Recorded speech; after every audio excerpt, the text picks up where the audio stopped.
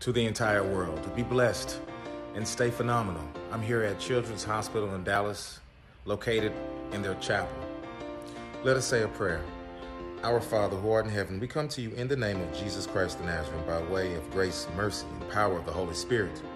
We thank you for allowing us to be your children. We thank you for the healing hands that you have given us, Father. We thank you for the comforter that you have left us here, the Holy Spirit, Father. We thank you for Jesus Christ making the sacrifices and showing us the way, Father, to your kingdom, Father. Let us be full of rigor. Let us be full of strength, Father. And let us thank these doctors and these nurses here at children's hospitals all across the world, Father.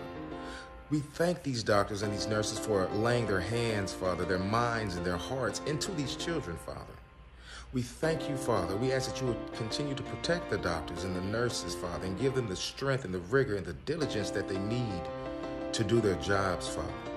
For if we could thank them as much as we could, it still would not be enough, Father, for the creation of the doctors and the nurses and all the care providers that you have given us here, Father. For these and many other blessings, we will continue to pray for the doctors and the nurses and all the care providers, Father. Amen, amen, and amen. If you are a doctor, if you are a nurse, I want to tell you thank you, because I have a fully disabled child that can walk, talk, sit, stand, or crawl, and that is currently here at Children's Hospital in Dallas in ICU department. Okay, we almost lost him, and they're doing everything that they can to make sure that my child is here. We've been here at this hospital for over 30 days, and we're going to be here a little bit longer. But God is good. The medical staff here, they are excellent. They are phenomenal. I want to thank you all for all the things that you all do. If I had 1,000 tongues, I could not thank you doctors, I could not thank you nurses enough for all the blessings that you all do for my family. It means so much to us.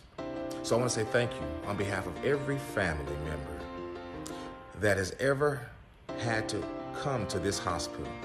You don't have to be in my family. Every family member, no matter whose family you're part of Children's Hospital family, and they treat you like that. And I want to tell you all thank you. Be blessed. Keep your rigor, keep your strength, and thank you for abiding by the policies and procedures that you should be abiding by. Amen.